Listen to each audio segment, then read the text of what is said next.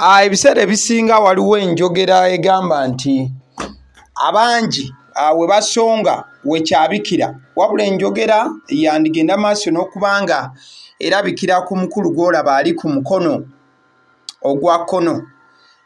Yaliko muninkini wa Zahara Toto. Mwana mulenzi ono amanyiddwa nga Ayiga Joel. In fact, alina erinnya alias oba aka oba gy'oyinza ogamba also known as MP Rubaga South, but that is self-proclaimed oba linnya lyeyita bweyisi, si ye MP wa Rubaga South, wabula erinnya lye atera kweyita Ayiga Joel MP Rubaga South.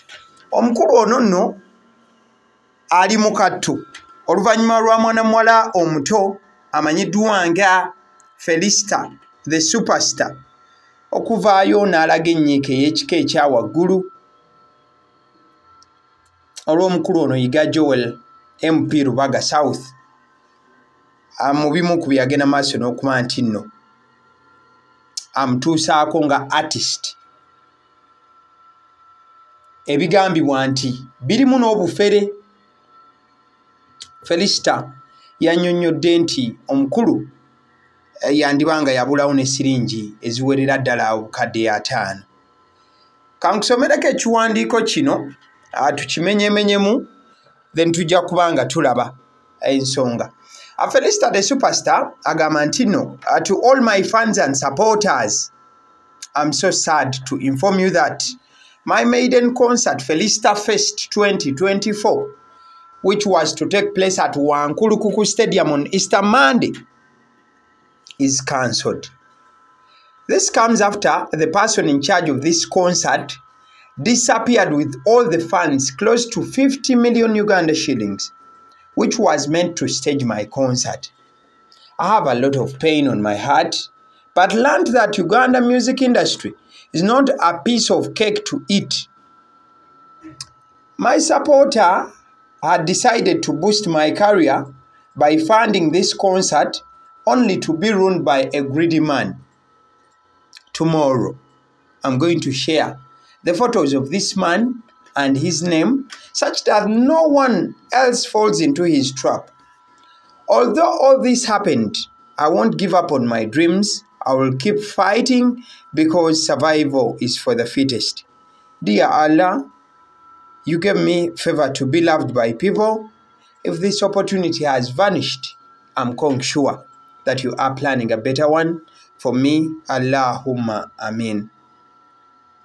Ono wala Felista nga nnyonnyola nti eri abawagizi bange mwenna kyannaku nnyo nnyini ddala okubategeeza nti ekivulu kyange ekya Felista Fest 2024 kye nabadde ntegese okubeerawo ewankulukuku nga Easter Monday kisaziddwamu. Kino kyazze oluvannyuma lw'okuba nti omuntu abadde alina okwasaganya ebya konsati yange yadduse n'obukadde 5 bweddu obwabadde bulina okuba nga buteekateeka a concert. Nina obulumi bw'amaanyi ku mutima, wabula nakitegedde nti nno industry ya Uganda si kitole kya keeki kyakulya. Waliwo omuwagizi omu yabadde asazeewo okubanga kaliya yange agiteekamukko ku maanyi bwe yampadde akasente nkole ekivulu, wabula ate okukkakkana nga waliwo omuntu w'omululu eyagenze maaso n'okubanga enteekateeka zange zonna azirinnyamu eggere. So Felista abyogera lunaku lwagulo we yagambire n'ogamba nti yabadde wakubanga atulaga ekifaananyi ky'omukulu ono n'erinnya lye, abasigadde muleme genda maaso nakubanga mugwa mu katego. N'agamba nti wadde bino nno byonna byagenze maaso n'okubanga bibaawo, ajja kusigala nga alwana olw'ensonga nti wano atoba yayitawo. N'asaba Ddunda Namugereka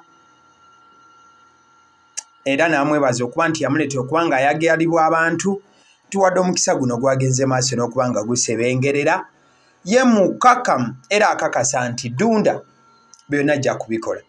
Kati wabadde tuli awo, mwana muwala oyo olunaku olwaleero n'agenda maaso n'okubanga ateekayo a post mwana muwala Felista the superstar nga yeemulugunya era mwayatulidde nti omukulu ex wa Zahara Toto omukulu amanyiddwa nga Joel omukulu amanyiddwa nga Yiga Joel yagenda maaso n'okuba nti nno amukukunulako obukadde 5 bweddu. Amuposte omwana muwala yawandiise n'agamba here is the man behind my concert failure is called Mr. Joel and he calls himself MP Lubaga South. Sebo gwe sanyuka nze nkaabe. Mwana muwala oyo yabadde agenda maaso n'okuba nti nno alaga public omusajja yamutwalako ssente obukadde 5 bwe yagenze maaso n'okuba ng'ayogerako. Wabula ebyo byonna nga bigenda mu maaso omukulu oyo yakoze posting egamba nti mugenda kufiira mu firimu yammwe. Ekyo ne kirekawo room y'ebibuuzo nti bw'ategeeza nti bagenda fiira mu firimu yaabwe kiba kitegeeza ki mu bujjuvu bwakyo. Nti byandibanga bintu byakulimbirira oba ki. Tewaliwo bukakafu bulagiddwa 100% nti omukulu ono obukadde 5 yabutwala. But zino allegations oba byebyo ebigenda maaso n'okuba nti byallegingibwa mwana muwala Felista the superstar nga artist okunyonyola nti omukulu ono Yiga Joel MP Lubaga South nga bwe yeeyita yagenda maaso n'okubanga omusimbi akuuliita nagwo. So ayembeera eyo nno egenda maaso n'okuba nti yetambula nti ebintu byayonoonese okukakana nga mwana muwala Felista alina kugenda maaso n'okuba ng'asazaamu busaza kivvulu kye. By the way, bwe tudda ku side ya allegations oba ebigenze bigenda maaso n'okuba nga bigambibwa tekikoma ku mwana muwala Felista the superstar yekka. Omuyimbi Grace Khan naye agenda maaso n'okuba ng'avaayo kolumu ng'ayogera ku mukulu y'omu nti agenda maaso n'okuba nga amulimbalimba n'amutwalako akasimbi n'okuba nga yeeyita maneja we.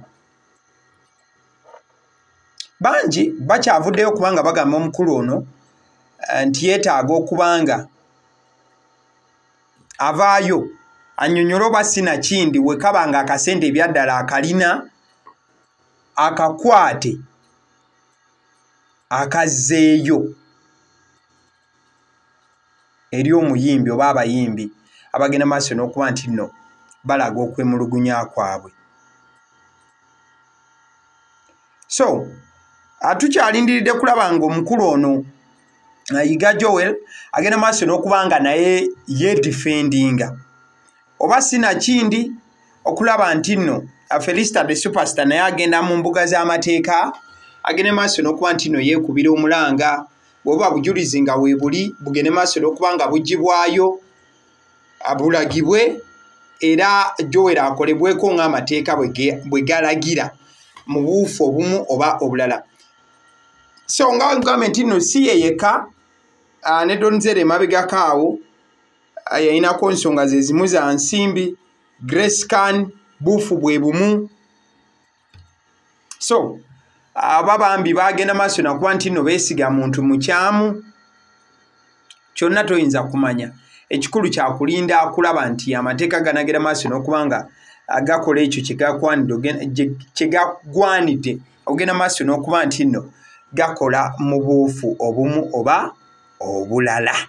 So that is Felista for you. Mukazi wattu ekivvulu kyayiise oba waliwo bazira kisaaba n'asobola kana kawala mugende maaso n'okuba nti nno mukateekamuko omusimbi kakazi kattu kasobole okuba nti nno ekirooto kyako tekiyiika mugende maaso n'okuvaayo. Oba si kyo oyo agambibwa nti nno omusibi yagutwala agende maaso okuba nti agombebwamu obwala aguleete ng'akadde tekannaggwayo then ekivulu kigende maaso n'okuba nga kiteekebwateekebwa mu buufu obumu oba obulala. Abasiddi omusunsuzi lyerinnya ate era mukadde ke kamu gwe mukutu gw'oliko omukwano gwange osobola ogenda maaso okuba nti vidiyo eno ogimpeera like oba ogende maaso n'okuba nti ogirayikinga osobola okufuna information endala bwe naaba egenze maaso n'okuba nti eyiikamu small time bufa obumu oba obulala. Thank you so much.